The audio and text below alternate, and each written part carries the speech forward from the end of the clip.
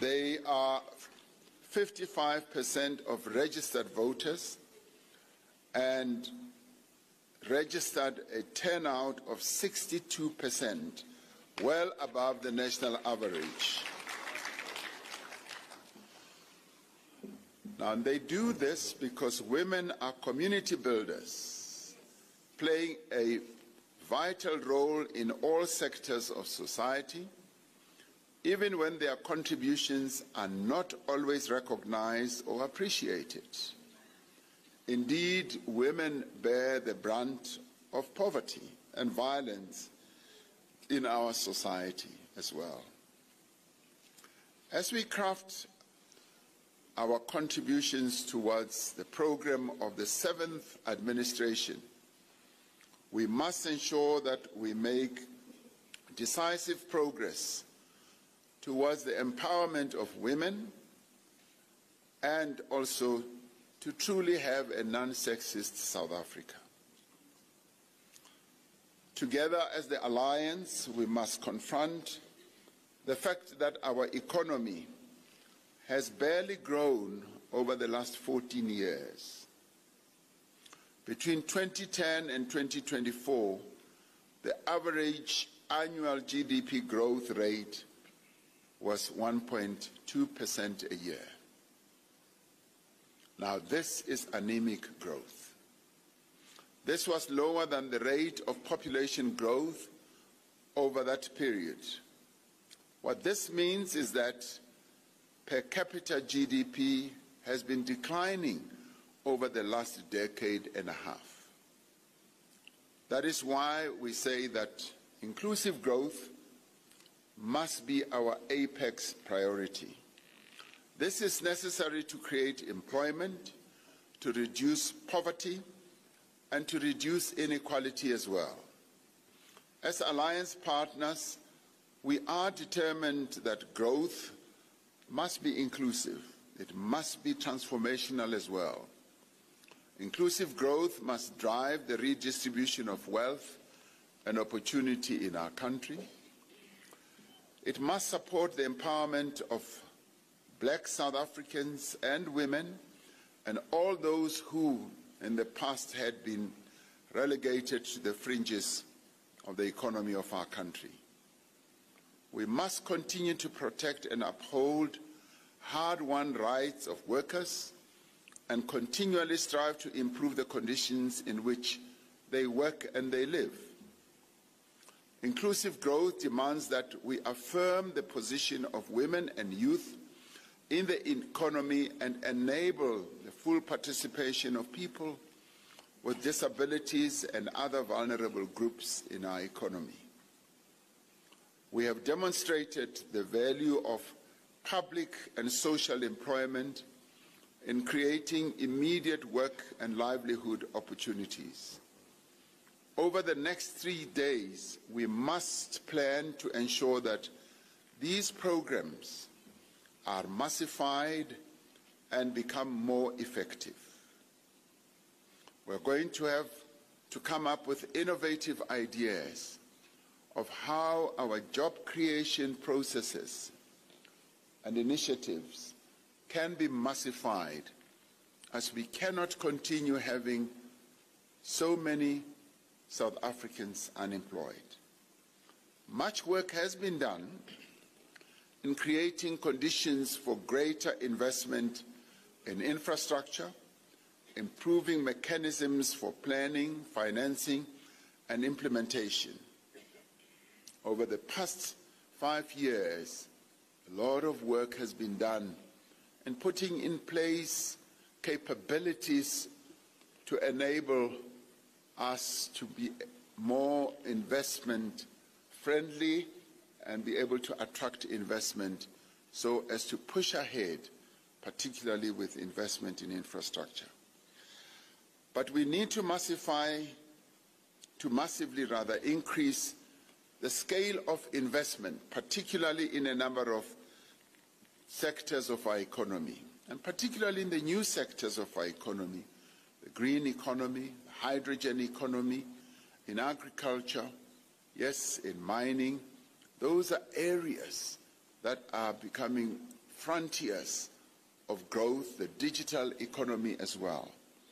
We need to pay greater attention to infrastructure maintenance.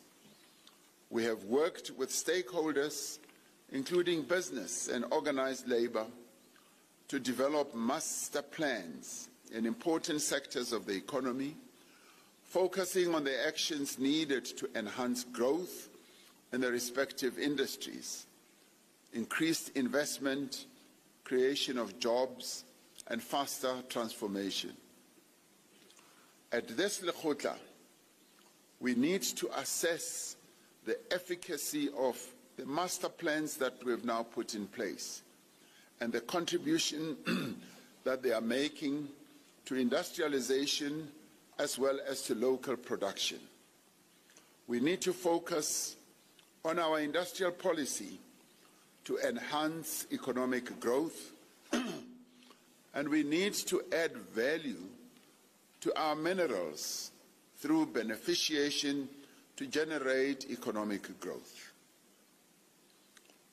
We must be more targeted in the support that we provide to emerging businesses, ranging from black industrialists to small, medium enterprises and cooperatives.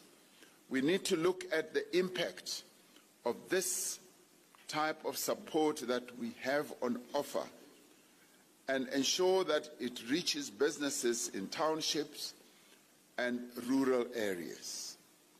It was during the election campaign, as we crisscrossed the length and the breadth of our country, where we realized that there is a lacuna and a deep gap in the funding of businesses where our people live, the support of businesses in the rural areas, in the urban areas. This is what this Lekgotla also needs to focus attention on.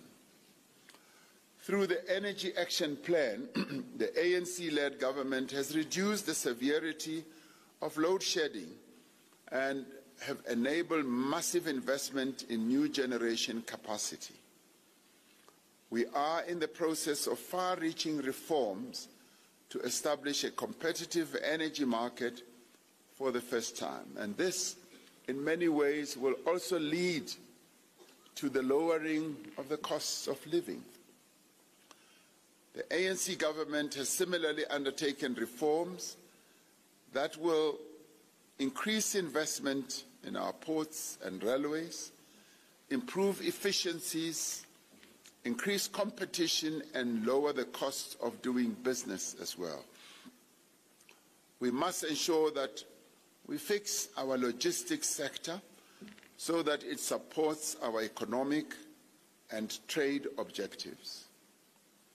Through legislative, regulatory, and operational changes, government has made substantial progress in telecommunications, in water, as well as in visa reform.